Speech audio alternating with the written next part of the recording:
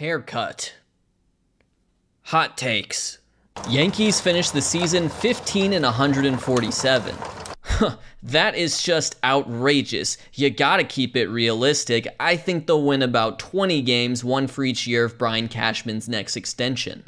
Mookie Betts' decline started in 2021 and he'll be a replacement level player by 2025. Listen, I asked for the hot takes and you, my friend, have delivered. I'm gonna have to disagree. I think 2022 was Mookie's best year since 2018, and I think he'll basically be the same guy going forward, except he plays shortstop now? What's going on with that? Jorge Mateo starts the All-Star game. I like it, but I think Wander Franco and Bo Bichette are just too strong of a competition for him. Bo Bichette gets the strength of an entire country voting for him. Wander Franco, meanwhile, plays for what has been the best team in Major League Baseball so far. It's going to be tough for Mateo to sneak in. Kelenic finishes top 10 in AL MVP and is the best player on the Mariners. Listen, as the #1 Jarred Kelenic hater, I was still right about 2022, by the way, I must say he looks incredible right now. It's just a total career turnaround. Very excited about that. But I must say, the best player on the Mariners is and will always be Justin Topa.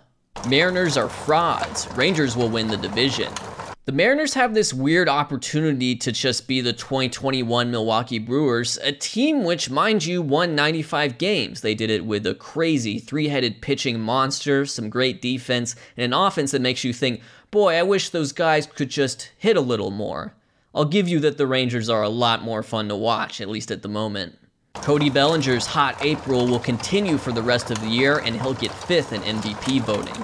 I'm gonna come in here with a hot take of my own. I actually remain just a little bit unconvinced so far. I know he's making way more contact, which is great, but he's made some sacrifices. He's posting the lowest average exit velocity of his career. Look, if going forward he's a 110 OPS plus, great defensive center fielder, that's a good gamble by the Cubs, but that's not top 5 MVP. We're witnessing the worst team in Colorado Rockies franchise history, which is a hard feat to accomplish. Here's the measuring stick. In 2012, they lost 98 games, and their best player by Baseball Reference WAR was Rafael Betancourt. I feel like this year's Rockies squad has just enough not terrible pitching to barely avoid that fate. Man, I wish Brandon Rogers was healthy. Ke'Bryan Hayes will be the Gold Glove winner this season. I'm gonna have to agree at this rate. Nolan Arenado simply isn't hitting well enough to win the Gold Glove. Think about that sentence. I will convince my wife to come back to me even though she stole my money and moved to Brazil with her boyfriend. What bothers you more here? The fact that the kids call him dad, or the fact that they call him dad in Portuguese? The Diamondbacks have the best future in MLB, and Corbin Carroll will win an MVP in 3 years. For me, that's close, but no cigar. I would say the Dodgers and the Orioles are just a little bit better, both at the major league level and in the farm system. As far as Corbin Carroll goes, I actually see him more as a guy who will be like a perennial top 10 MVP finisher, but never actually winning it outright. There's a difference. Meneses wasn't a lie. Give him time. I agree. I don't think last year was all that fluky. I think if you hit the ball hard enough and you make enough contact like Joey Meneses does, things will eventually work out. By the way, did you know he played for a Japanese team just because he loves Goku? Brent Rooker will be the most valuable hitter available at the deadline. He looks so good right now. The underlying data looks so good right now. He just hammers the baseball. The question is, will the A's trade him? And I know that's maybe a crazy question, but he's not even arbitration eligible next year. Maybe they hold on to him. The Royals are not nearly as bad as they're letting on. I don't see any reason they can't fight for 3rd in the AL Central.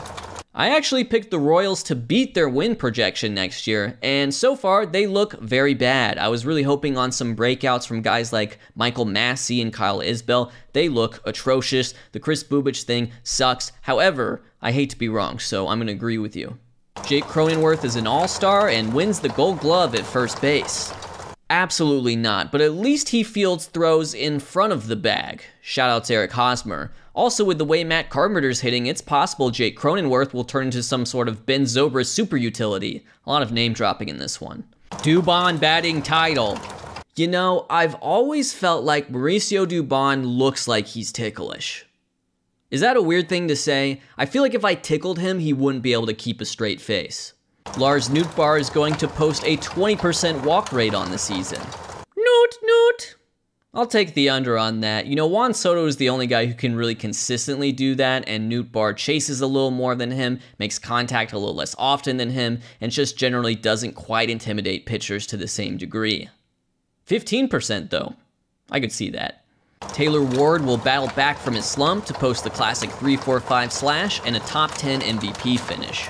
His underlying data does not look as bad as his surface level triple slash, which is of course code for I drafted him way too high in fantasy, so have no choice but to believe you. The Rays are real, and the ale is easily theirs to take. Why would the Rays care about ale? They already have mead.